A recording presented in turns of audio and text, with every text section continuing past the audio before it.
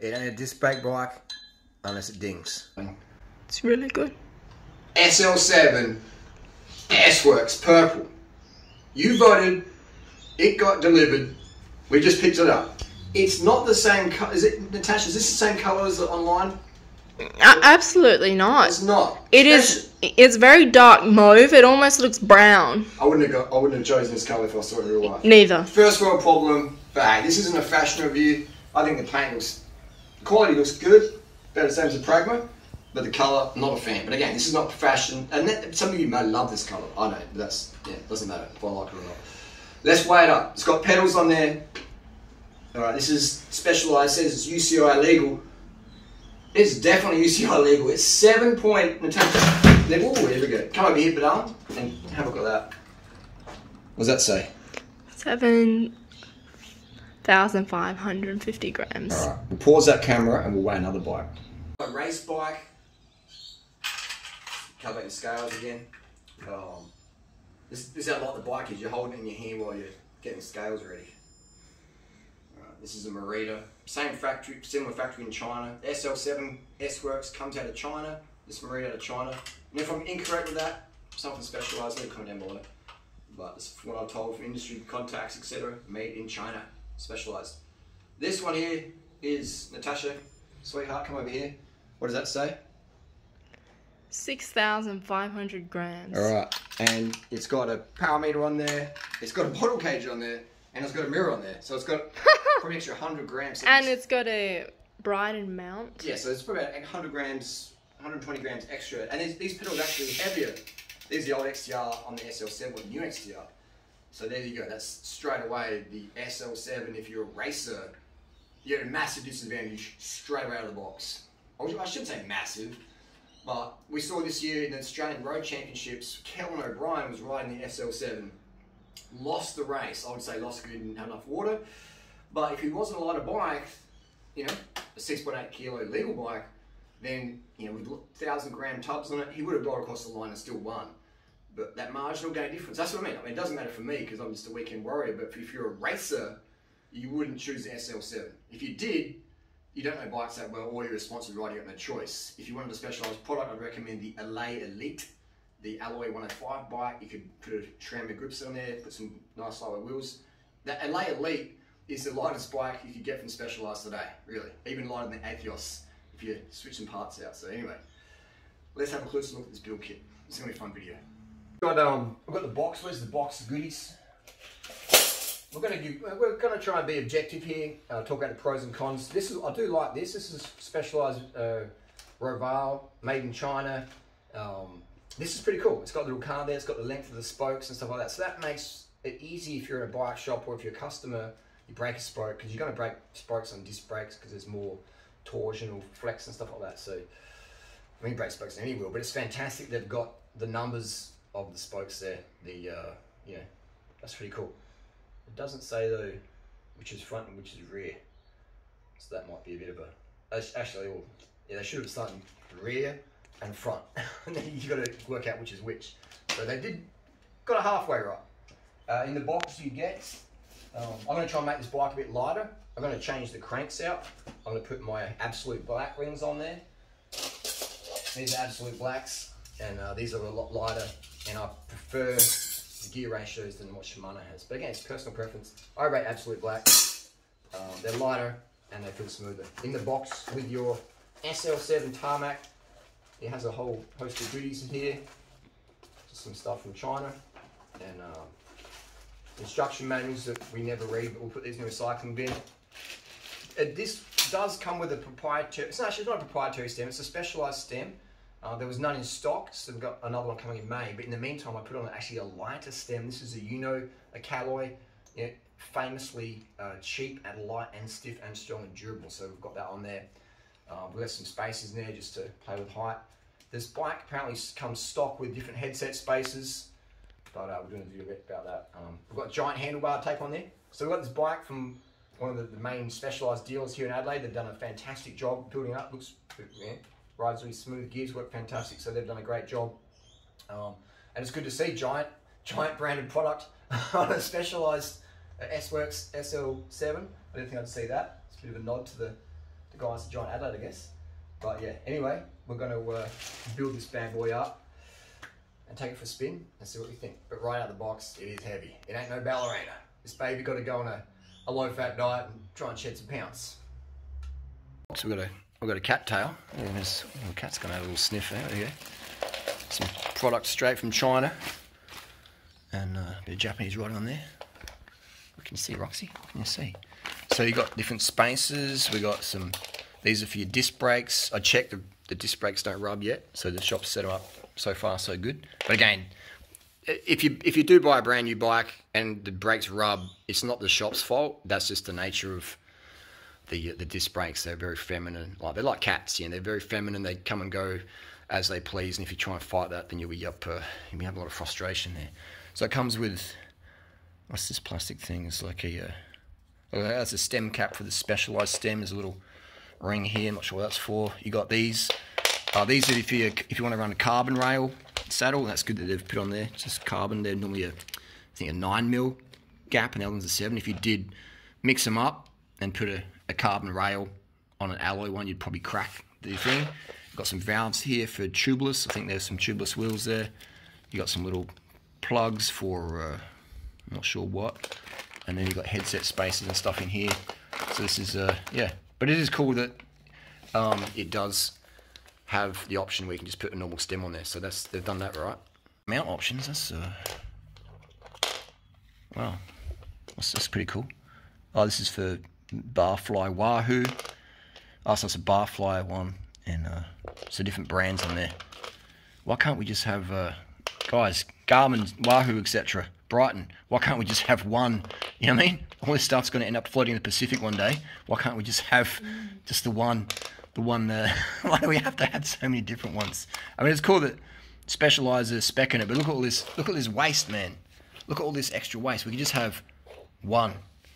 One sort of setup instead of it's all going to be floating in the Pacific one day. Very classic, but yeah, a lot of options there.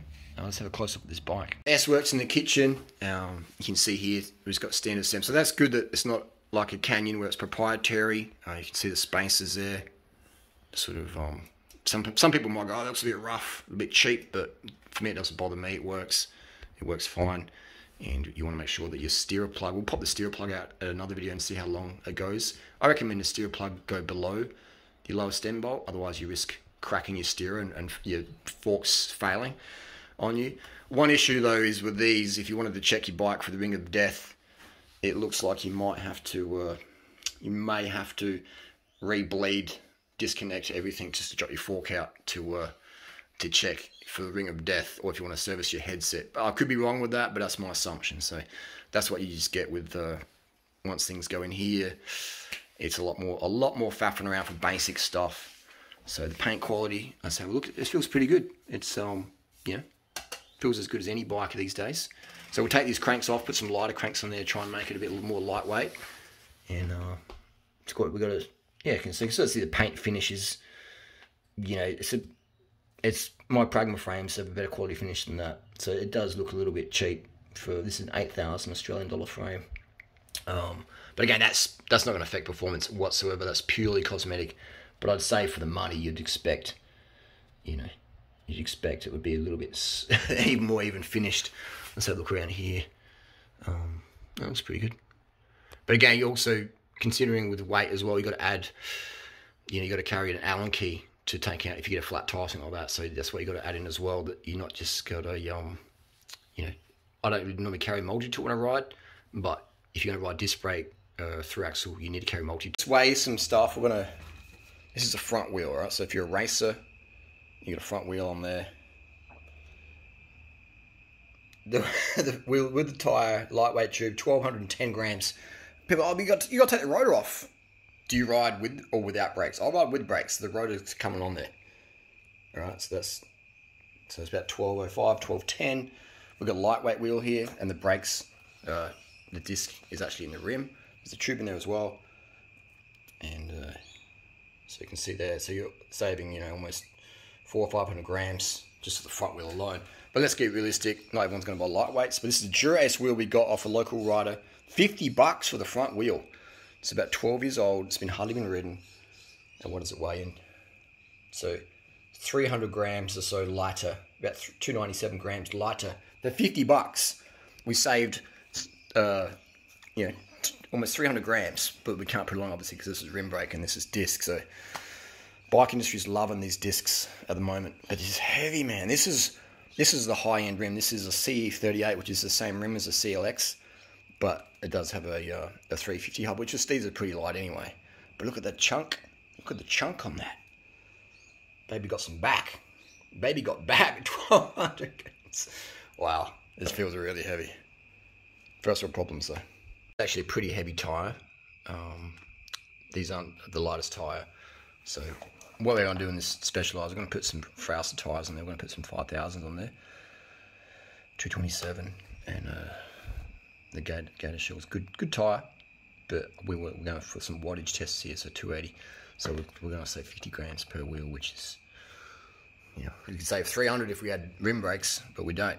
Was forced to ride disc. No discussion. You must ride the disc. You must ride the disc. The disc, no option, bros. You ride the disc, okay? Front wheel. It's got a Dura-Ace rotor on there, and this is a lightweight version in terms of that. It's a nice quality carbon rim. Feels really nice to ride. The rim does, very smooth. But you see the radial spokes on the left, and you got it's like 2 cross on the right there. So the reason why they've done that radial left to save a bit of weight, because the more spokes you have, the more weight and less aero it is. So you get more drag there. And also I don't think radial left, cross right is good, but you got to do that for a disc. That's just how it is. But yeah, you got extra weight, and it just doesn't turn as good in my opinion. But yeah, Peak Torque did a good video about through axles and what a sort of gimmick they are for road. But anyway, each their own. I agree with Peak Torque on that one though. But yeah, this is definitely heavy. You wouldn't want to be a sponsored rider having to ride this heavy stuff. It would be a disadvantage when every second matters for sure. It's definitely heavy. Taking the cranks off the rig, and we're going to weigh these chain rings. This is the Dura-Ace, latest current model Dura-Ace. Get the scales working. Let's get scales. Hello there. So this is the Dura-Ace, brand new. This is why we use wax chains or squirt. Look at that. It's already turned to black grinding paste. We'll give them a clean and flip them off to somebody who wants them. If you want some free chain rings, let me know. I don't use these ones. So 52, 36, let me know. I'll post them out to you. Leave a comment down below if you want some Dura-Ace chain rings. I don't use for them. And these are the absolute black 4630. 132 grams, 129, 129. Oh, actually 130. So not much difference, much I thought.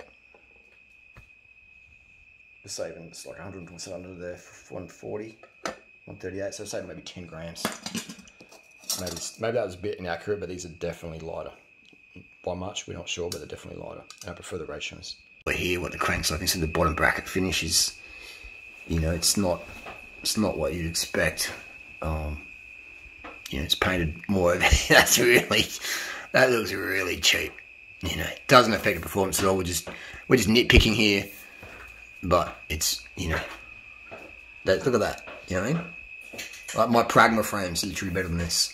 And you can buy, for the price of 8 Pragma frames, you can buy one of these frames and come out of the same fraction. I should have said that. Oops. But yeah, interesting, isn't it? Interesting. It ain't a disc brake bike unless it dings. Took the wheel in, put the wheel back in, ding, ding, ding. So that's disc brakes. Welcome to the world of disc brakes. This is what I love, Specialized marketing. This bike with pedals, some lightweight XTR pedals. I've put lighter cranks in there, lighter chain rings. 1 bottle cage, so it's a race bike now. A head unit, which is included in UCI weight limit, 7.5 kilos. And Specialized have the nerve to say, the 6.8 kilo limit. It's just, we're like 750 grams over the weight limit, all right? How am I going to shave 750 grams off this bike? I've already put lighter tyres in there, lighter tubes, and we're still 750 grams over. I'm going to have to drop $3,000 or $4,000 or more on a set of new wheels, and I'm still not going to be 750 deficit.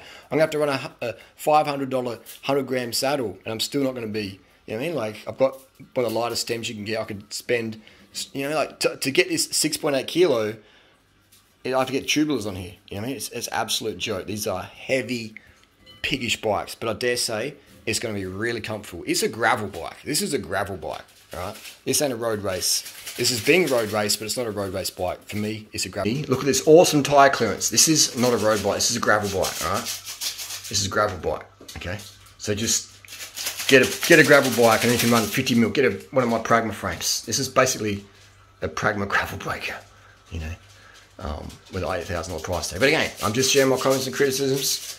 End of the day, as long as you're riding, that's what matters. Tomorrow we're going to do a time trial on this and see how it goes. It's 7.5 kilos with pedals, a cage, and a Brighton. So way above UCI limit. Way above UCI limit. We have mechanical, which is a little bit lighter. The shifters are heavier, but the overall group set mechanical Durace is lighter than the Di2 Durace. So it is lighter. Not much in it, because the weights don't factor in the battery. You might have an internal battery, which you'll have on this one. So that generally when they weigh the group sets on those review sites, which are just paid endorsement sites, cycling news, etc., cycling tips, they don't include the battery. So it's a bit industry bias, which I get it. But, you know, the consumer, don't believe everything you read on the internet. If you do, you're a bit of a noob. But yeah, this is, you know, a totally unbiased review. I'm going to give you all the positives of this bike, and I'll give you all the negatives as well. Right now, the tire clearance looks fantastic. So if you're, you know, if you're a barrister and you've got a bit of a bad back and you want to run 30 mil to 32s, now you're going to do that. This is a fantastic barrister bike. You know, dentist or whatever, just, you know, you don't have the flexibility you used to have or whatever. It's fantastic for that. You know, you want to have a bit of status and stuff like that, and for sure, it's a great bike for that. I think I know this bike is going to descend really, really well. You know, it's heavy. It's heavy, and it's got thick, you know, room for thicker tires. So this would be a great bike for descending. For climbing and racing, not for me.